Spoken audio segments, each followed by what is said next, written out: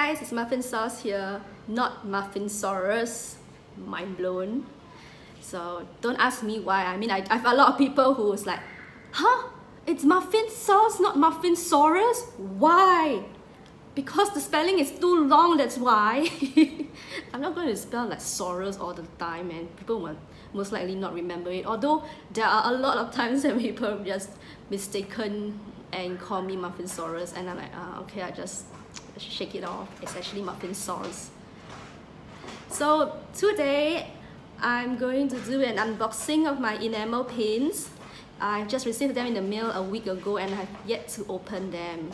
So I've designed my enamel pins with my Procreate app and actually brought it over to AI and got it done into vector where before I send it to my manufacturer to produce the pins, I am not going to share my manufacturer's contact, so don't ask me. Oh look, I'm wearing a Super Pago. It's done by another manufacturer and the person has since stopped working there, so I decided to use someone else. Okay guys, welcome to my damn messed up and dusty and furry because of the cat's death. So I want to show you how I did my enamel pin first.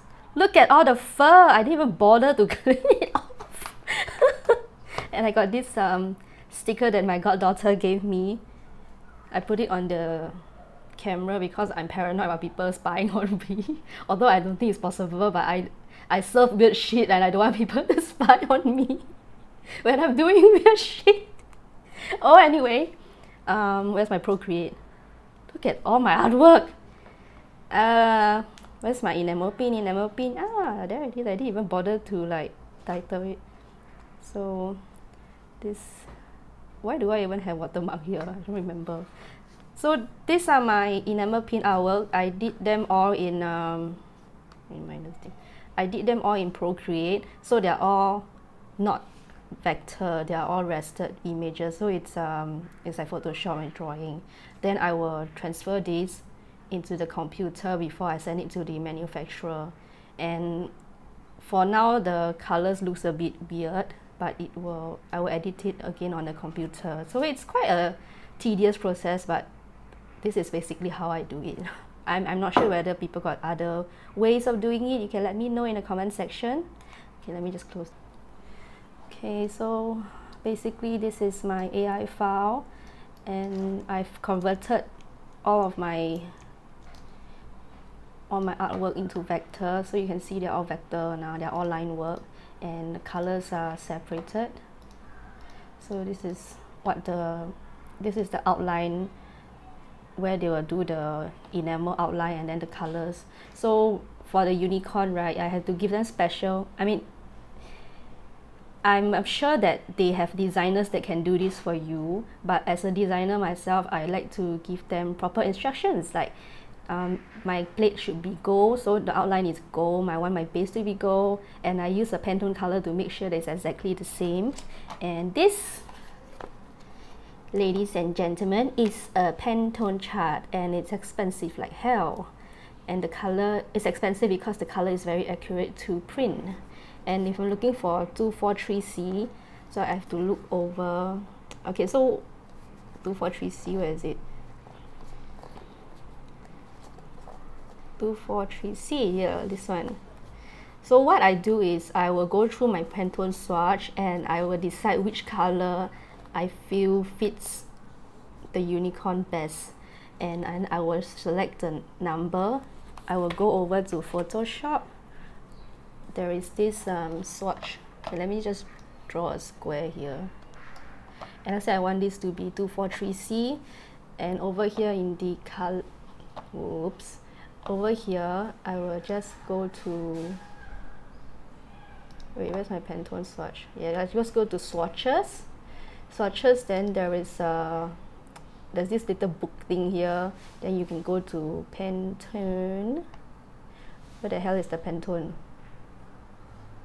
Color books, and you look for Pantone CMYK solid coated. No, it's not CMYK. Ours is solid coated. Yep, mine is solid coated. So when they'll come up with this chart, and you want to look for 243C, same as what you have here. 2, 4, 3, and then you have it. 2, 4, 3C, and you get this is what you get. But it's more of a guide. It's more of a number guide to let the printer know that this is the color you want, and it might not look exactly same as the screen, but it would definitely come out same in print. Wait, let me go and get my print to show you. Okay, I'm back. So this is the pin that I got. As you can see, this is the pink, and my Pantone swatch, this is the color that I wanted, and I put it, and I actually said it, I gave instruction to the manufacturer that I want 243C pink. Let's see how accurate we are. Look at it. Is it clear? Can it be seen? I'm actually filming with my iPhone. Oh, there's blood on my thumb. Ignore that.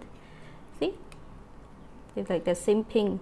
So I actually thought, okay, so you know what I mean? I choose the pink that I want and the blue that I want, just to make sure that the pin color comes out exactly to what I wanted. And I actually did that for all my pins. I'm not going to go through all of them, but it's just to show you this is what they look like.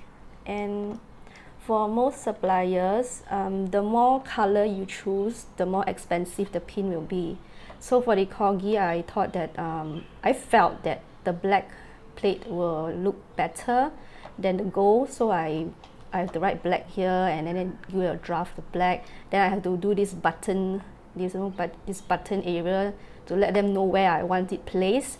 If I want it, if I want the button and somewhere else, like let's say here, and I move it here, the supplier will produce it exactly the way it was.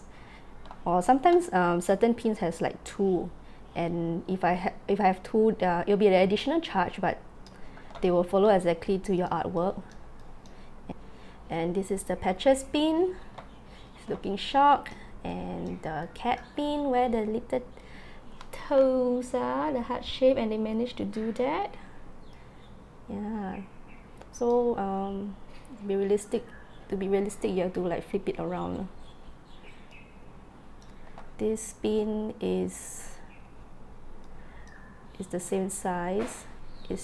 It's meant to be cheaper, but they didn't give me a discount. I mean, there's only 2 colors, but they told me that they already gave me a discount for the rest of the pin and everything and blah blah, and the cost price is the same as the rest. Therefore, there wasn't much discount. But I hope you had a brief understanding of how to create enamel pin. But fear not, you don't. If you want to create your own pin, you do not have to buy a Pantone guide.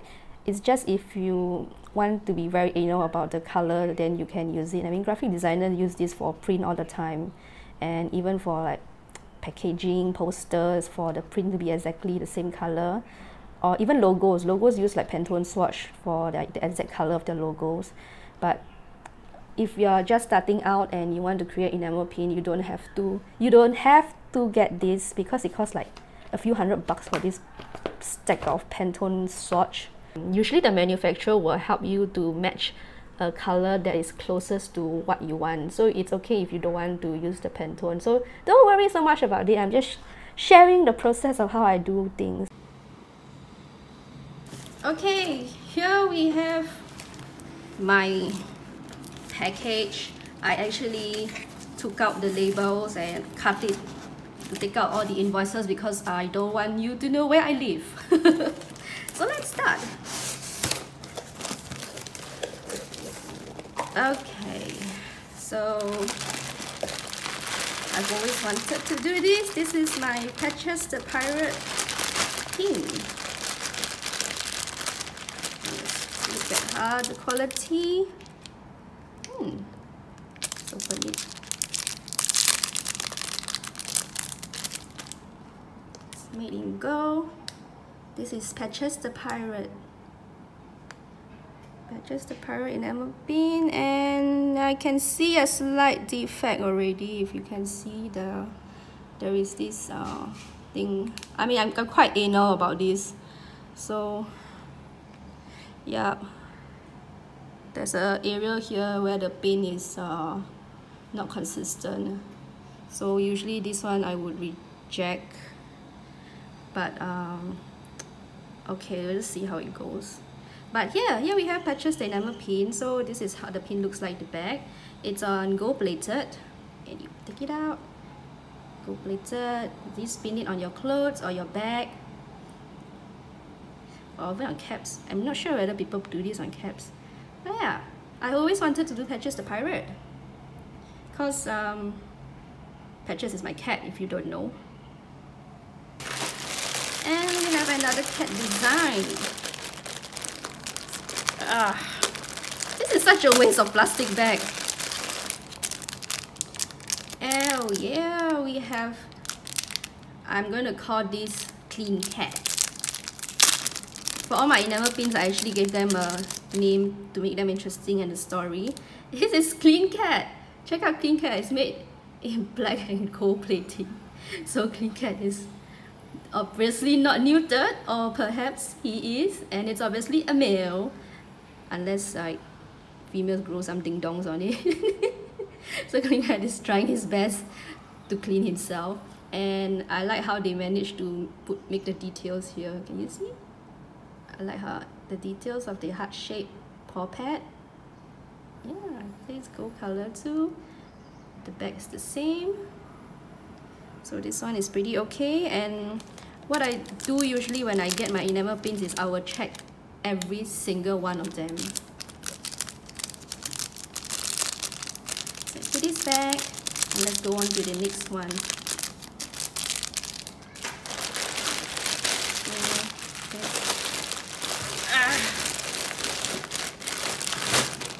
I wonder how they stuff it into the box.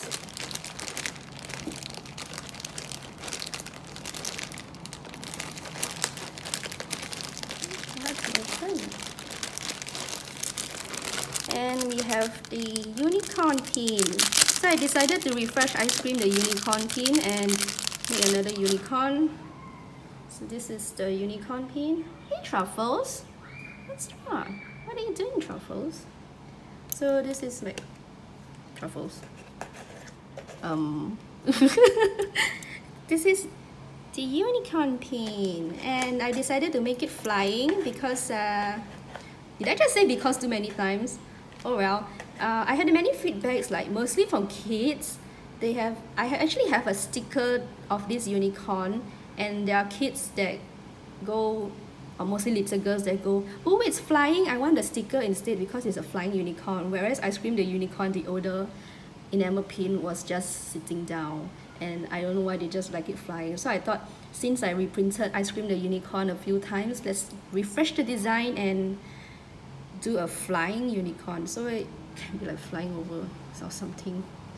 And there's only one pin, one here. So same, it's on gold, since it's reflective, gold plated as well. And put it one side. Actually glad how it came out. Okay, my last design. I did 4. And throw this box aside.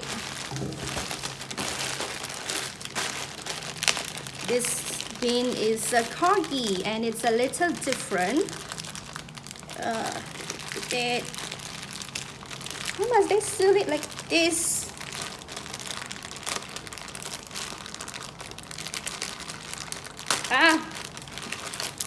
Okay, corgi. This is unicorn. I have this design as a t-shirt too. You can find it on my website. So it's like best of both worlds, unicorn and corgi. And I just, oh yeah, that's Barney. That's my real corgi. So this is the unicorn, and I actually did it in black plating because I knew it won't work as if it's in gold. Because imagine if I have this color, orange corgi in gold, it won't look very contrasting, it won't look very nice in contrast. So I did a black plate instead. So this is a black plate with the same rubber band. See, it's all black. Not sure how they do it though. But I just noticed an issue and my artwork doesn't have this area, and I think their machine couldn't cut it, but they didn't inform me at all that this area would be an issue. If not, I would have drawn the wings further up. Yeah, and they didn't want to.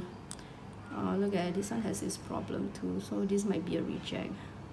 So this is the thing about doing enamel pins and manufacturing. There's a lot of problem and they don't have very good QC. So let's see the others. Let me open another one and see is it the same. Yeah, it looks the same. Yeah, guess it's not avoidable, but I like the colors. So here are my pins. I only did 100 each of 4 designs, so total I have 400 pins now that I'm going to sell. And you can find them in SGCC or in my online store soon. So usually when I got the pins, as you can see, it's from like a plastic bag, and I would let me bring this up. Put this pin aside. So what I do is I create my own card backing for each individual pin, and where all the, rather this is how I package. This is how I package my pens. I suck at taking this out. Why is it so tight? Let's take one out first. The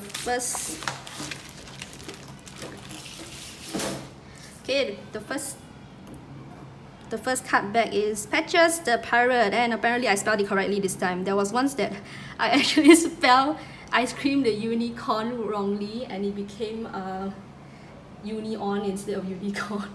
And strangely, people, when I say that on Facebook, people were like messaging me and asking, can I buy the one with the defected card bag?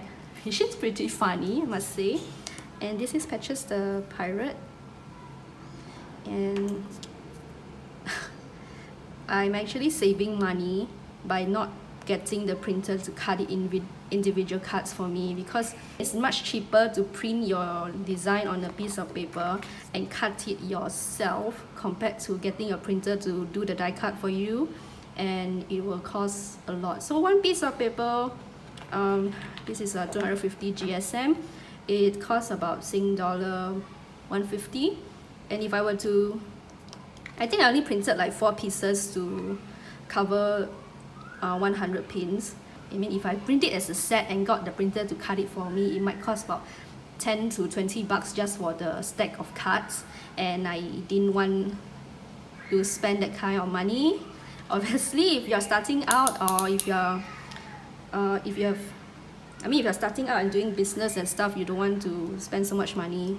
The problem and the troublesome part with this is that I need to cut it manually myself, and this is what I'm going to do now.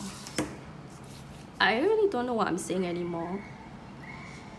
This whole YouTube thing is not scripted at all. I never plan, I never do things with a plan. It's very spontaneous. And you can probably hear children screaming in the background because I live near a playground.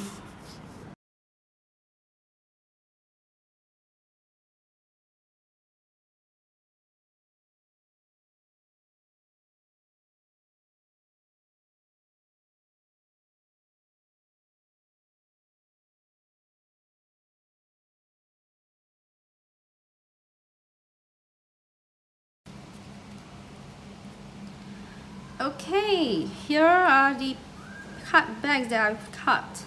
That is like one piece of A3 size paper, and I got no idea how many there is, but yes, look at my cutting. I'm actually quite proud of my cutting. It's not as perfect as a machine cut, but you need a very good pen knife. I mean, although it's rusted, right, I'm always like breaking my pen knife blade, and you make it very sharp. If you break it, you don't need to replace the whole blade. I mean, I'm not sure if a lot of people know about this. Yeah, just break the blade. You don't need to replace the whole damn blade, and it will be sharp. So I actually had I actually studied in Temasek Poly, Visual Communication, and my course has a module where we actually learn how to cut stuff. Yes, it's literally a cutting module where we were like, I forgot what it's called, but there's a lot of cutting, so we use pen knife a lot, and I think it's a designer thing. Everybody knows how to cut stuff, so my cutting is rather straight, and I'm very confident with a pen knife. That's quite deadly, isn't it? Okay, so enough of that. So this is what the card looks like. The back is blank. I mean, I could print another side, but that would be an extra cost, so I decided to save the environment and not do it. And this belongs to Patches the Pirate, and this is Patches the Pirate enamel pin, and this is how I pin. Take it out. Okay, I actually had this thing. Hold on.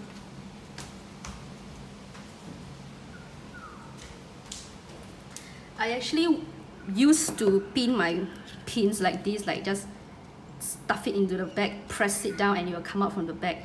But I was watching this video by Bailey J, and in her vlog she was using something like this, like a stack of corrugated paper stacked together, and she had this here.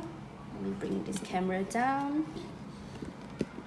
So Bailey had something like this, all stacked together, and she had her card here, and it seems a lot easier by just doing this. Let's see if it works. Make sure that it's centered and not covering my branding. Oh, it actually works. So this makes it easier to pin, and then it goes through the back, and I just twist it, and this is how I sell it. So Patches the Pirate, and this is what the pin looks like. So this is how I sell it. I mean, I could also put a separate piece of plastic over this to make it like more presentable, but I don't want to waste the money, so I'm just going to sell it like this without any plastic. I know it looks more professional if I put a plastic over it, but I'm not going to use any plastics. Just a piece of paper would do. So I'm going to go ahead, put this aside, and start cutting the rest.